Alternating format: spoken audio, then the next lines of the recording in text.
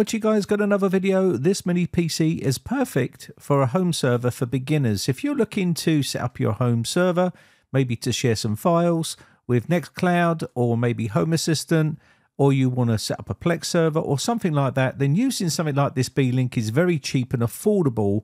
But you can use any mini PC that you like. Now, before we get into this, let's have a quick word from today's video sponsor, CD Key Sales. If you're looking for a cheap Windows 10 Pro or a cheap Windows 11 Pro OEM key, set up your account on CD Key Sales. Use my promo code R09, apply that to your order, submit your order, they will then send you your key, and you will then be able to activate your version of Windows just like you see on the screen right now. It's simple and easy to do. Anyway, let's get back to the tutorial. First off, what we're going to be doing is downloading Ubuntu Server. We're going to be using Ubuntu 24.04 LTS, and we're going to be downloading this, and then we're going to create a bootable USB flash drive first so we can install Ubuntu Server onto our mini PC. Now, depending on what mini PC you got will determine what type of specs you've got and how much storage you've got. They're all different, but this is a pretty budget low-end mini PC, but it's going to be great for our home server that we're going to be using to try and get used to doing this type of stuff. So first off, we're going to need to download balenaEtcher, and basically once we get this down, we can point to our file, which is our Linux server right here. Select this and click open, and now we need to select our USB flash drive. I've already got mine plugged into the computer. This is it right here. I'm going to select that, and now all we need to do is click on flash, and this will go ahead and flash that USB flash drive with Ubuntu Server. Now, I know exactly what you're thinking. This is going to be really difficult to set up because I'm not familiar with Linux or any type of commands or anything like that. Don't worry, it's really simple and easy to do, and I'll show you step by step. First off, what you need to do is change the boot order inside your mini PC to boot to that Ubuntu USB flash drive. Once we've done that, we can click save and exit, and this will then boot to a USB flash drive. Change the language to your liking and change the keyboard layout to your liking as well. I'm going English UK here. And once we've done this, we will then move on to the next step. So let's go on to the next step. Here, I'm going to install Ubuntu Server. You can install basically the Ubuntu minimalized server if you want to, but I'm going to go for the full-blown Ubuntu Server. Now I'm going to use the arrow keys to navigate down to additional options here and search for third-party drivers. And if you push the wrong button, it's going to go back just like this. Make sure you're on done and it will move on, okay? If you're going through this navigation with your keyboard, that's what I'm doing here, using the arrow keys on the keyboard. And then you can use the spacebar to basically select what you want. So I've navigated down to the additional options here, and then I'm going to push the spacebar to select that option. So let's go down here. And you can see it navigating down. You could use your tab key as well. That's quite useful when you're using your keyboard. But let's go ahead and push the space bar, and now you'll see the cross going into additional options. Now go down to the bottom of the screen and you will see the done section. So this will move us on to the next section. So let's go ahead and do that. Now here you can see it's selecting my Ethernet adapter here for connecting to the internet. You can see it's giving us an IP address right there. That's fine. And now we can go ahead and push next and move on to the next screen. Now we've got the proxy address here. You can push enter here and it will find a mirror for us. So let's go ahead and do that. You will see the mirror location is being tested, and you can see it's found a bunch of stuff down there. We can now click next and move on to the next screen. It's pretty simple stuff, isn't it? Once you take your time and installed it. It's not as difficult as people make out. You just have to read what's on the screen and follow the instructions, and it's pretty straightforward. So let's move on to the next screen, and we will now use the entire disk of our machine. I've put the cross in there, and now I'm going to change the drive. Make sure you're changing the drive here. You can see there is a little drop down here, and I want to change it from the internal 2 terabyte drive I have in there to an actual internal NVMe drive. So I'm going to change this to install Ubuntu onto our internal NVMe. because I did put another SSD inside that machine. Once we've done that, push next, and there we can see our summary of information here.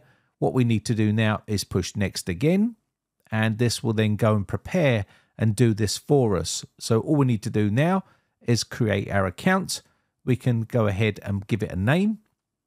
You can call yourself whatever you like here. This is for your name. I'm just going to put Brian here. And now we can put in the server name. So you can use whatever server name you like. I'm just going to call this B-Link so I know exactly what it's like and what it reads like on the network so I can see it. And now we can pick a username. So I'm just going to say Britec here. And now we can choose a password. So choose a nice strong password. And we're going to go ahead and put that in here. And we need to confirm our password. And once we've done this, we can then move on to the next screen. So remember where we are right now. We've created our user profile for this account. So let's go ahead and push next. You can skip this step. This is to enable Ubuntu Pro. We're not interested in that right now. And now we can enable and install OpenSSH server.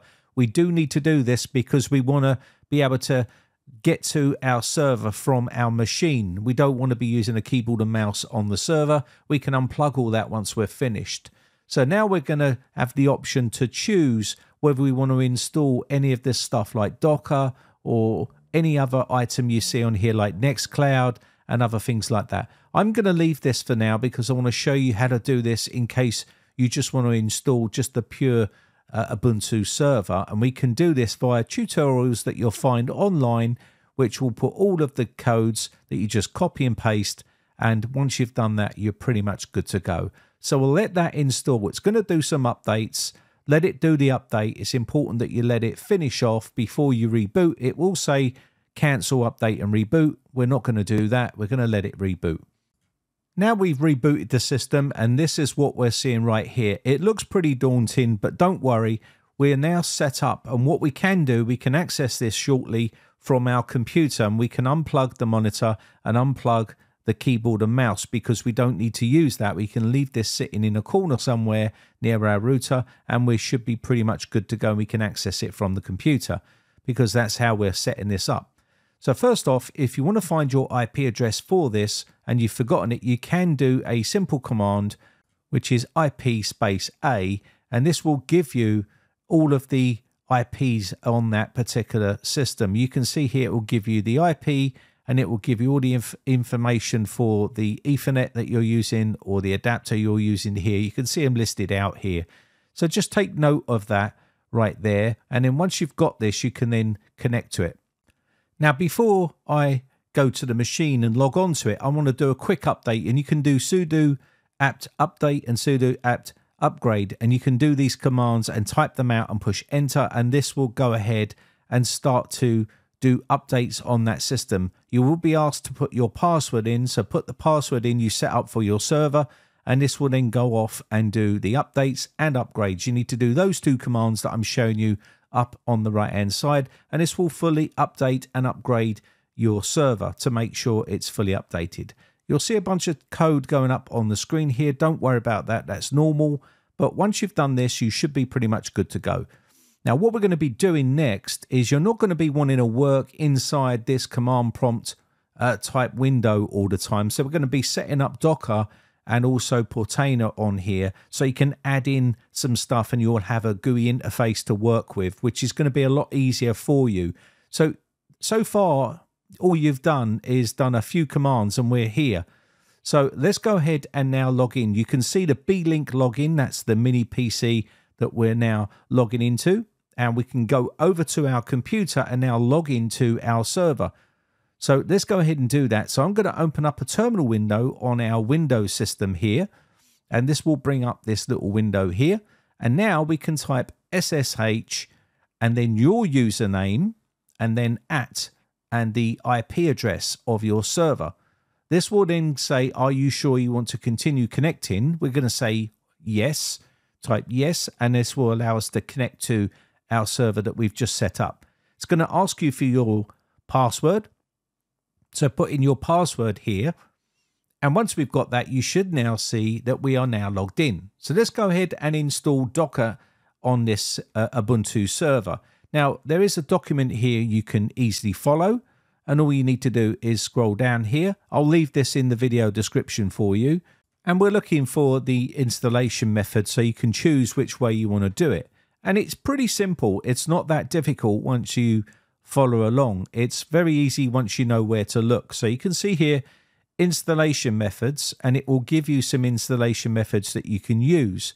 And it all looks a little bit daunting, but don't worry, I'll show you how easy it is to get this up and running, and then we can put Portainer on here, which will give us that GUI interface.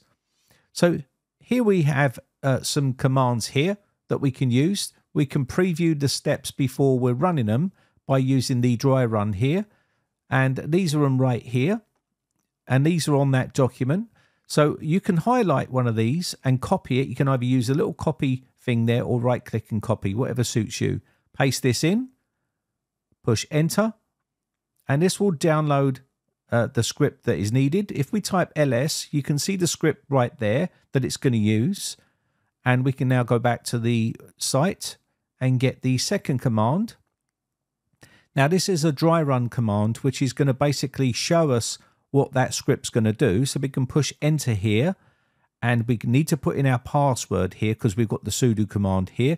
So just put our password in, and right here you will now see what this script is actually going to do. And it tells you it's going to install a bunch of stuff, and it's going to do a bunch of other things on here. I'm not going to read all the way through this. You can read it yourself, but it is pretty straightforward, and it shows you what it's going to do.